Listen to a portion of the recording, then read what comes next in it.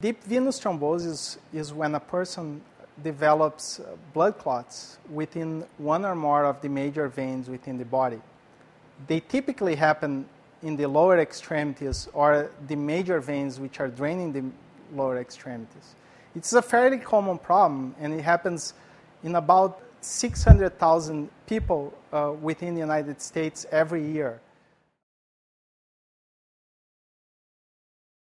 The most common symptom is swelling of the lower extremity, and this can happen instantly or over a few days. Other findings that the patient may experience is pain in the leg, and also increasing redness in the affected leg is a common thing that can happen.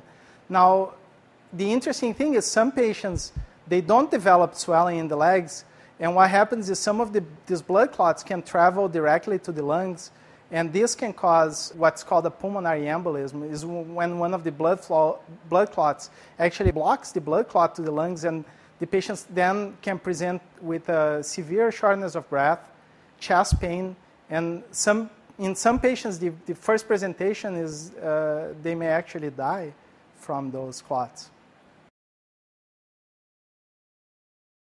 The interesting thing about the deep venous thrombosis is it can be easily diagnosed with a simple ultrasound of the legs, which can be done in a few minutes and does not involve any radiation to the patients.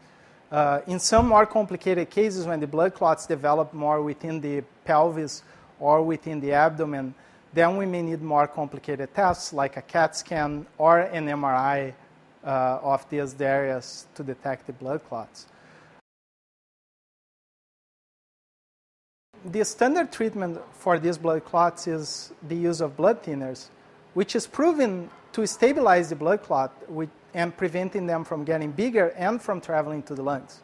However, it does not necessarily dissolve the blood clots.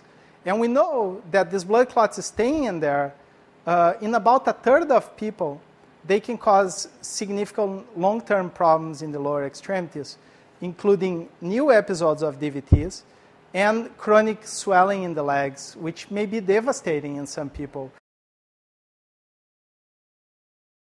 More recently, we've been more aggressive in treating these blood clots with the idea that if we remove these blood clots earlier, this will prevent these long-term problems. And fortunately, nowadays, we have these very advanced and unique devices which, through a small catheter, we can get the catheter into the vein and remove all these blood clots in a matter of a few minutes, which basically will return the veins to their normal condition and prevents the long-term damages. There are several types of technologies that are used to treat these blood clots, including the clot busters and including catheters that are able to break and suck the clot out. We're lucky to work with Dr. Fogarty, who was actually the inventor of the trellis device, which is one of these devices that helps macerating and removing these blood clots.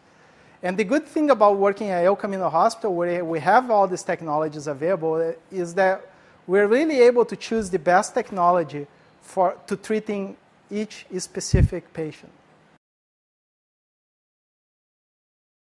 The risk factors for the deep venous thrombosis includes patients who have been traveling for long periods of time, patients who work in sitting position for long periods of time, birth control pills, patients when they went recent surgery, and patients with cancer.